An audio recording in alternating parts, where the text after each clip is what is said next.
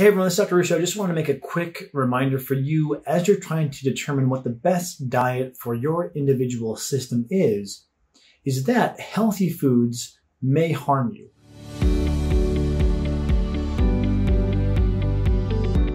Now, healthy foods is a very kind of loose rubric, but two examples that are important to keep in mind are, one, foods high in fiber, and even though oftentimes foods that are higher in fiber are stereotyped as healthy, i.e. fruits and vegetables, for those with IBS, irritable bowel syndrome, IBD, inflammatory bowel disease, there is definitely evidence showing that these foods can be problematic. Now, it's not to say you go devoid of those foods completely, but there is clearly a trend where these types of foods seem to be noxious and irritating to those with sensitive digestion.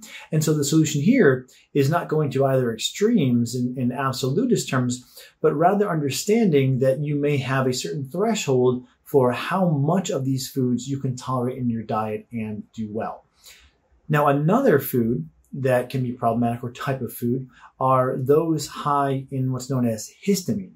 And these, again, are foods that on the surface look healthy.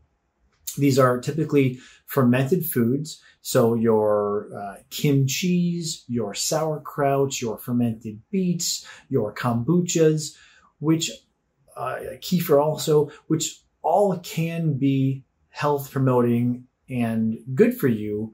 But for some people, there's a threshold. Now, this also includes what I term lazy man's paleo foods. Jerky, avocado are also high in histamine. Again, none of these foods in and of themselves are good or bad, but different individuals with different systems may thrive or not do well on higher or lower consumption of these foods.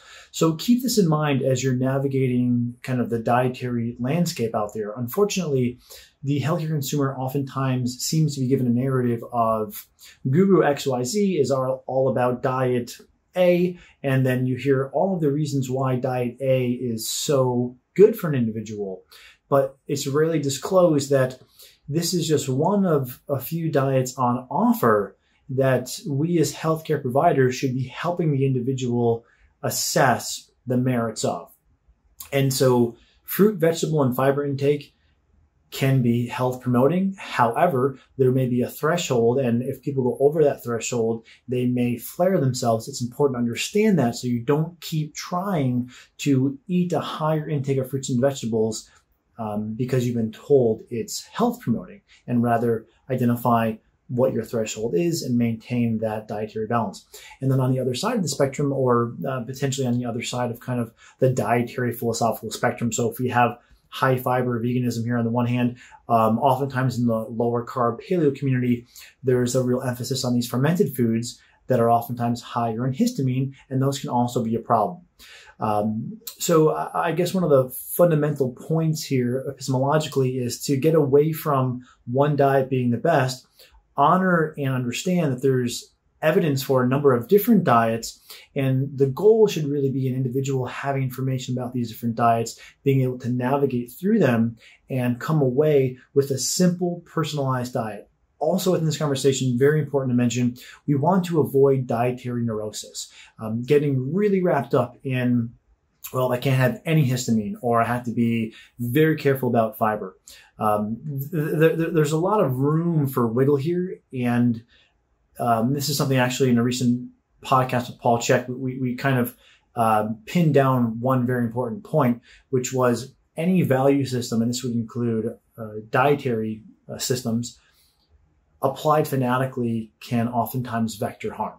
So keep that in mind when you're navigating these different diets. They're not necessarily meant to be things that are followed 100% strict ardently, but rather a tool to enable you to run an experiment, learn what works for you, carry that forward, and then disregard the rest. So just a few tips here about common healthy foods that can give people problems, and an acknowledgement that it's okay to not follow the dictates of one healthy diet, but rather listen to your system as you trial that diet to come away with the personalized way of eating that works well for you.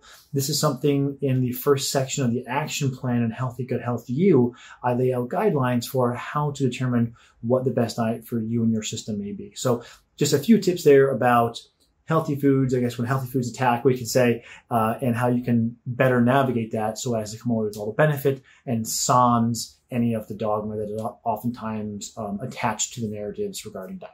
Okay, hope this helps.